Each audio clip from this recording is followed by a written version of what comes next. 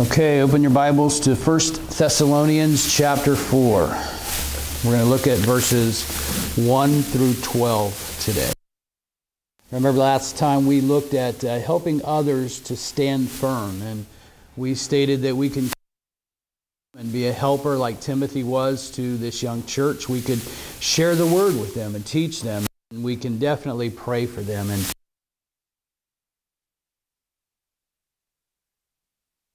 looking at chapter 4, verses 1 through 12, we're going to be talking about a walk that pleases the Father. And so let's take a look at those verses. Paul says, "Finally then, brothers, we ask and urge you in the Lord Jesus that as you receive from us how you ought to walk and to please God just as you are doing, that you should do so more and more. For you know what instructions we gave you through the Lord Jesus. For this is the will of God, your sanctification, that you abstain from sexual immorality, that each one of you know how to control his own body in holiness and honor, not in the passion of lust like the Gentiles who do not know God. That no one transgress and wrong his brother in this matter, because the Lord is an avenger in all these things, as we told you beforehand, and solemnly warn you. For God has not called us for impurity, but in holiness. Therefore, whoever disregards this, disregards not man, but God, who gives his Holy Spirit to you. Now concerning brotherly love, you have no need for anyone to write to you, for you yourselves have been taught by God to love one another. For that indeed is what you are doing to all the brothers throughout Macedonia. But we urge you, do this more and more, and to aspire to live quietly, and to mind your own affairs, and to work with your hands as we instructed you, and be dependent on no one." And so in this, Paul talks about the walk, and he, in his letters, especially in Ephesians, he talks a lot about the Christian life as a walk. He says in Ephesians 4:1, he says, "Walk in a manner worthy of the calling to which you have been called." In Ephesians 4:17, he says, "Walk not as the Gentiles do." In Ephesians 5:2, he says, "Walk in love." And in Ephesians 5:8, he says, "Walk as children of the light." Christian life begins with a step of faith, and then that step leads to a walk of faith. And last week we talked about helping others to stand firm. And we talked about, with babies, they have to learn how to stand before they learn how to walk. And now Paul is going on to helping them to learn how to walk in a manner that pleases the Father. And you think about it, walking suggests making progress. If I'm walking, I'm making progress. I'm going someplace. I'm not going to just stand still and walk unless I'm exercising. But if I'm walking, it suggests that I'm making progress. I'm going someplace. And the same is true with our Christian walk. It means that we should be making progress, that we should be growing in our Christian life and in our walk. And so we must be light, like John says, mainly because the enemy of our love to just put traps out there, and he does do that. He puts traps out there to catch us up, and be careful and must be are walking. At the end of this life, we will step into the very presence of God. We talked about that, taking the long view, looking ahead to what's waiting for us. And so in this passage, Paul describes a three-step walk that we are to walk in holiness, we are to walk in love, and then he says we are to walk in peace. And so let's again take a look at verses 1 through 8, and we're going to talk about walking in holiness first of all. He says, finally, now Paul is a true preacher, right? I mean, when a true preacher says finally, he's not done yet. He continues to go. And Paul continues to go. He's in the 4th chapter here saying finally, but he's not done. He's still got another chapter to go. But he says, finally then, brothers, we ask you and urge you in the Lord Jesus that as you receive from us how you ought to walk and to please God. And so we're talking the Father. Now, immorality was, the Christianity was brand new there.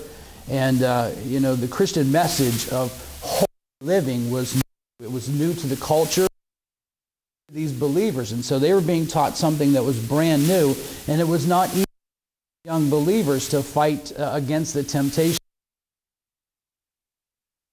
Paul gave 4 reasons that we should live a holy life in this section. First, he tells us that we should live to please God.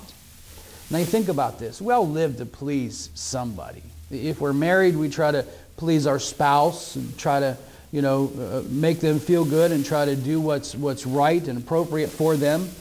But unfortunately, people live to please themselves.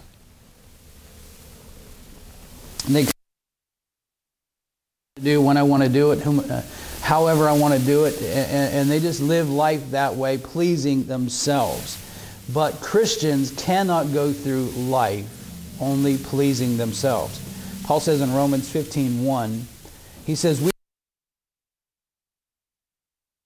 with the failings of the weak and not to please ourselves. We must be looking out for other people. He even talks about that in the book of Philippians, that we are to think about others more highly than we think about ourselves. But we must be careful when it comes to pleasing others.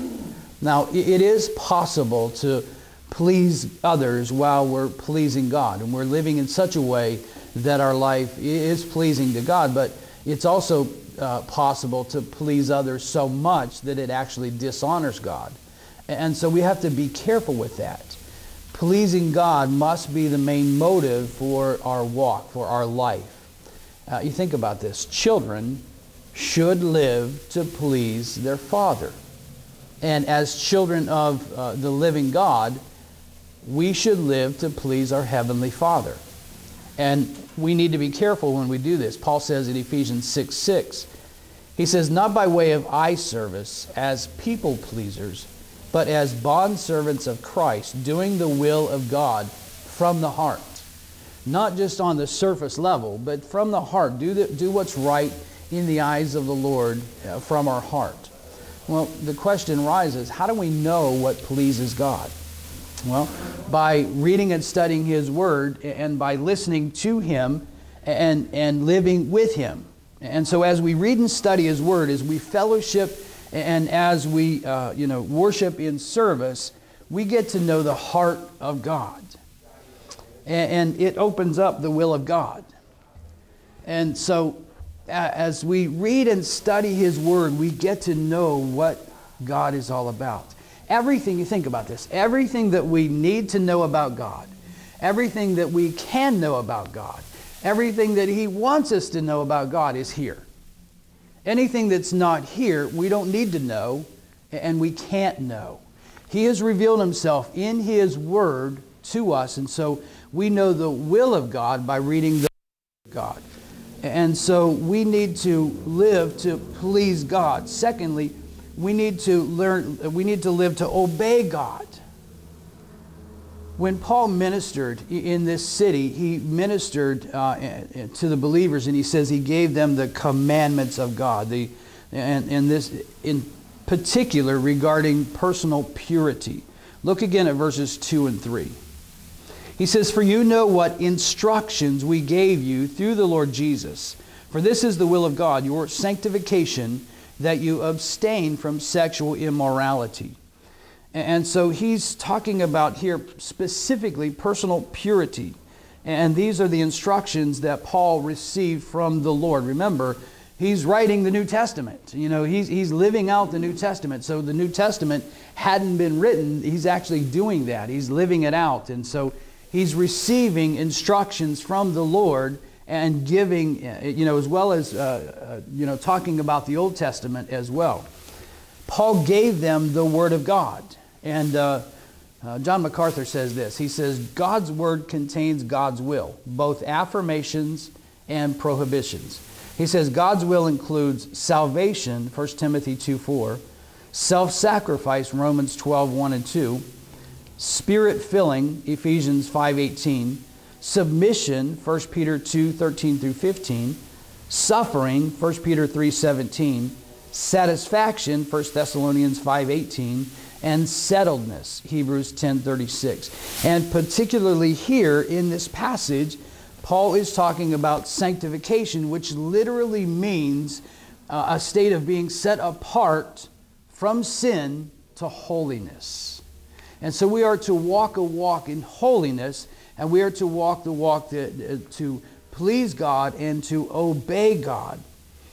And think about this. This is a touchy subject here in our world today. But God is very clear as to what He says. Sexual immorality does not please God. We are to be, in the context of this passage, set apart unto holiness in sexual purity. And you think about this. From the beginning, God has created and established marriage as a sacred union between one man and one woman. Period. No waffling on that. He's very clear about that. We can look at Genesis chapter 2, verses 1 through 25 in the Old Testament. We can look at chapter 7, verse 2 in the New Testament. And over and over and over again, He gives instructions to the husband about his wife, or to the wife about her husband. He's very specific that marriage is about one man and one woman, period. And then God created sex both for the continuance of humankind and for the pleasure of the marriage partners. The writer of Hebrews in Hebrews 13:4 says this, "Let marriage be in honor among all, and let the marriage bed be undefiled. For God will judge the sexually immoral and adulterous." That's a stern warning. God will judge the sexually immoral and adulterous. You think about it. Commandments for sex are not for the purpose of robbing people from their joy. Just like any of His commandments. They're not for our harm, but they are for our good. They're actually concerning, the purpose of joy here. Protecting the wife and the husband, that they may not lose their joy.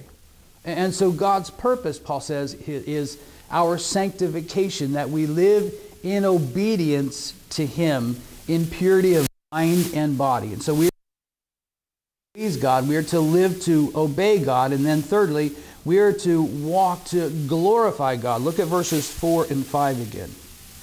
He says that each one of you know how to control his own body in holiness and honor, not in the passion of lust, like the Gentiles who do not know God. And so we live to glorify God. Christians be different from the world. We talk about this over and over and over again. We're kind of swimming upstream, if you will. We're to look different. We're to sound different. We're to act different. We're to think different than the world. Now, when he talks about the Gentiles, he's talking about the who do not know God, and so therefore they do not live a godly life. They live actually as Christians. And we have His Word, and we know what He says in His Word, and we are obligated to glorify Him in this world. As a matter of fact, that is the chief end of man, glorify God. And so we're to walk a walk that glorifies God. Jesus said in Matthew 15, right? He says, "Let your light shine before men, that they may see your good works and glorify your Father which is in heaven." We should have a desire to glorify Him and to shine the spotlight on Him. And so we're to walk in holiness, to please God, to obey God, to glorify God, and then finally to escape the judgment of God. Look at verses 6 through 8. He says, that no one transgress and wrong his brother in this matter, because the Lord is an avenger in all these things, as we told you beforehand and solemnly warned you. For God has not called us for impurity, but in holiness. Therefore, whoever disregards this disregards not man, but God, who gives his Holy Spirit to you. So we're to walk in holiness to escape the judgment of God. God is no respecter of persons, right? And therefore, when his children walk in sin or live in sin, then he must chastise them. As a matter of fact, the writer of Hebrews tells us that he chastises those whom he loves. And so God has not called us for impurity, but he's called us for purity, Paul says here. Warren Wiersbe, and I love this author.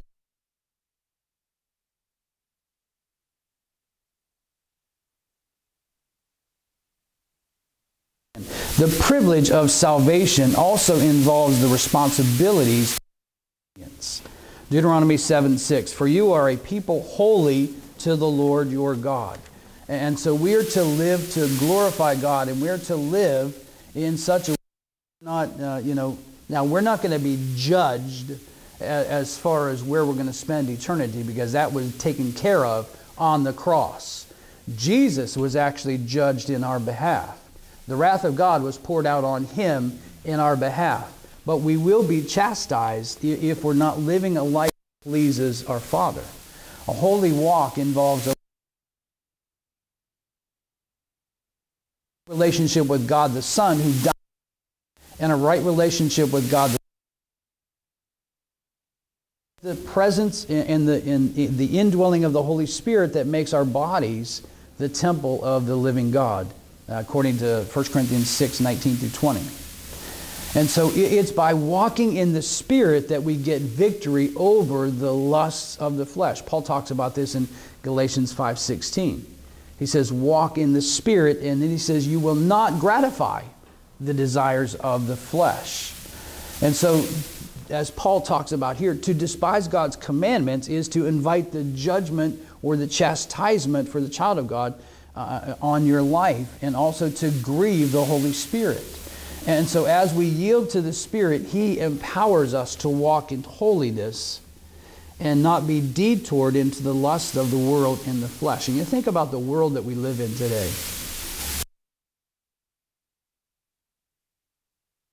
And think about, oh man, I wish I was younger,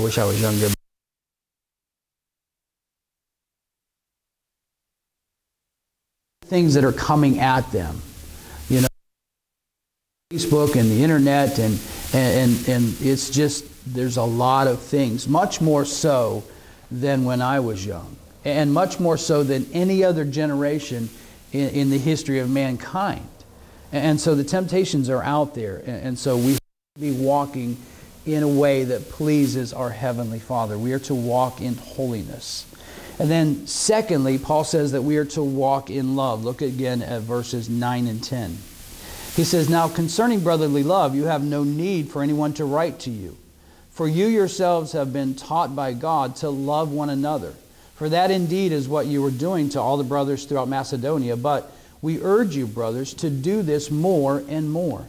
You think about this. The transition from holiness to love is not a difficult transition. They go hand in hand. And remember, we talked, I think it was last week or week before last, we talked about Paul's prayer for them. In 1 Thessalonians chapter 3, verses 11 through 13, he talked about, praying that their love would grow, praying that their love for God and for others would grow.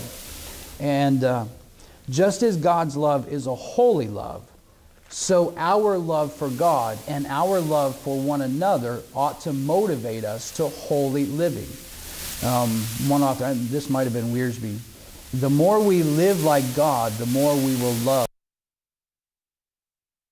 The more we live like God, the more we will love one another. In the Greek,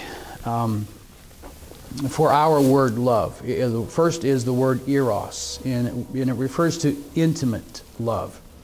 And we get our word erotic from this word. and it's not mentioned in the New Testament. Second word is, when I was learning these words, I would always forget this one. I could remember the three of them, but this one I never could remember. It's the word storge, and it's a family love, a love that you have for your children, for family. Now there's a word that's closely related, or a phrase, in Romans 12:10, brotherly affection.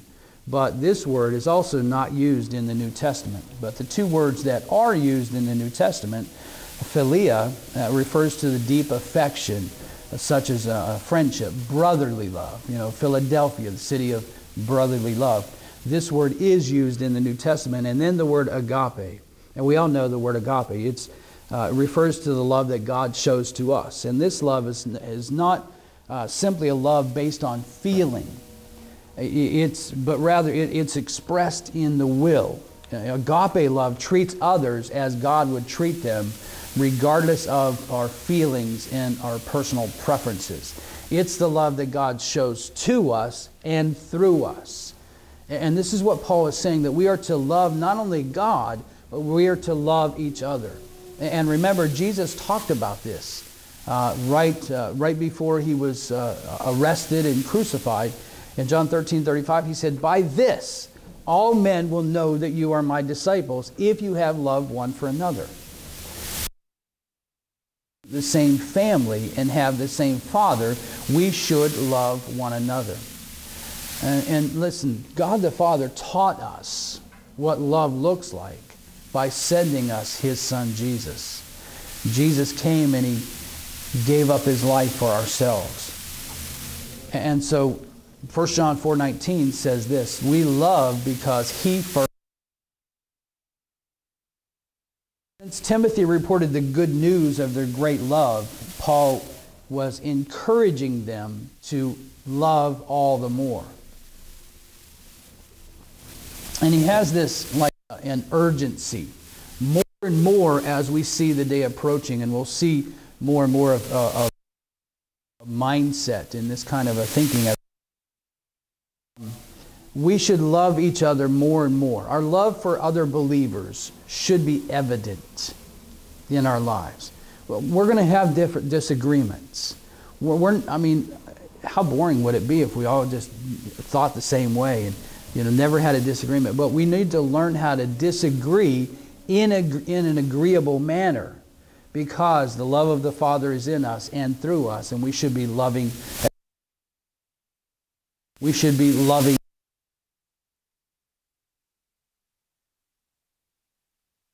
Amen. It's something. One author said this.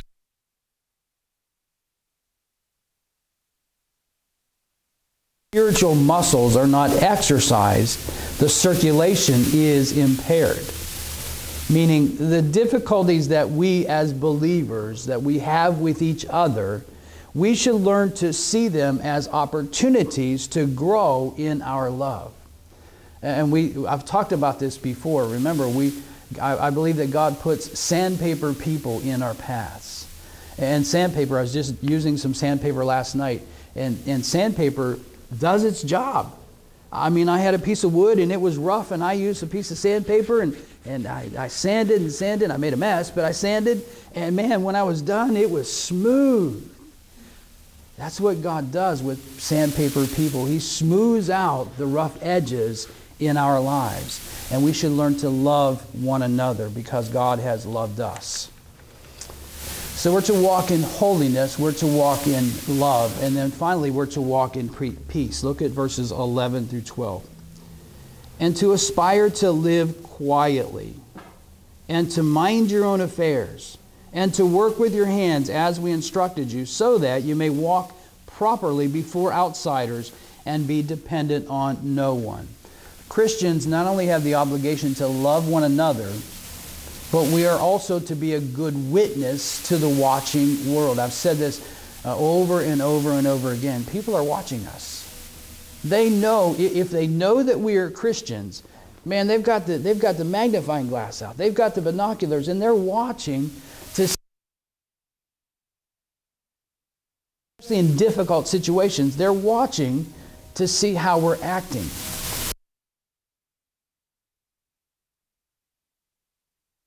You know, it may seem like a paradoxical statement. If you're motivated to share your gospel, or to share the gospel, and I talk about it like this, if you're motivated to live your faith out loud, to tell others about Jesus Christ, this may seem crazy that he's saying to live a quiet life. But the emphasis here is on quietness of mind and heart, the inner peace that enables a person to be sufficient through faith in Christ. Don't go around creating a bunch of problems as you earn your daily bread. That's really what Paul's talking about here. Live a quiet life. You think about this. Paul was a tent maker by trade. And he was careful, especially here in Thessalonica, he was careful to set a good example of being a hard worker. But unfortunately, some of the new believers in the church misunderstood the doctrine of Christ's return and gave up their jobs. We'll talk more about this later. But they didn't pay their bills, and they had to depend on other people to support them. And they were a poor witness in the community. And then he says that we're to mind our own business, mind our own affairs. And now this is Paul's way of saying, keep your nose affairs. He would write in the second letter in 2 Thessalonians chapter 3 verse 11, "For we hear that some among you walk in idleness, not busy at work, but busybodies." So he's saying, stop and do what you're supposed to do. Honor God. If we're about the Father's business, we should not.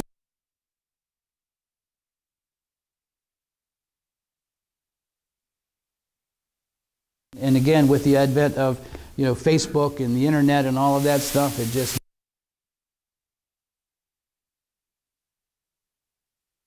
I just don't understand why people feel the need to post every move.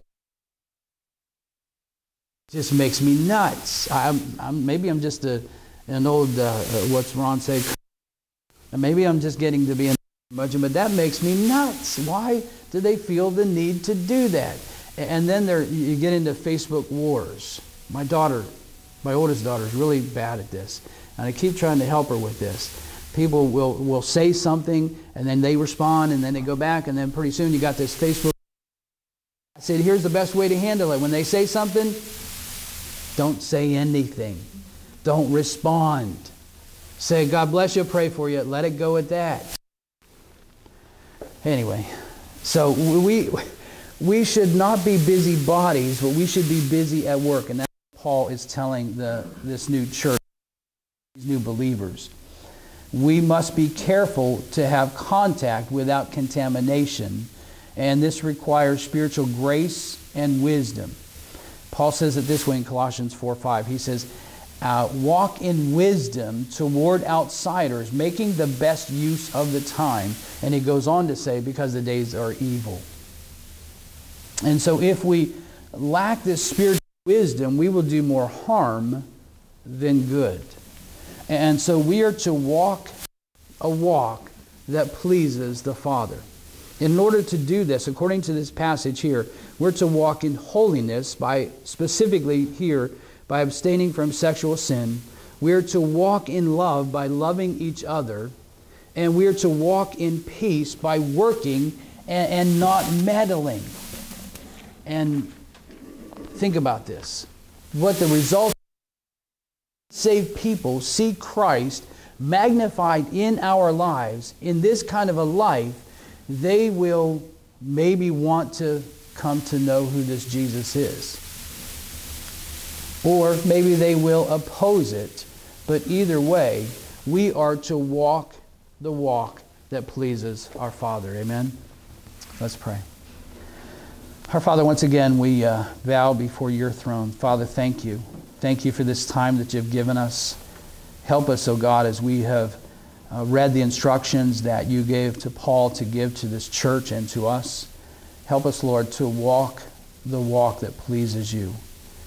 Lord, we thank you for what you're doing. We ask, Lord, that you would continue to have your hand upon us. And God will be sure to give you the praise in Jesus' name. Amen.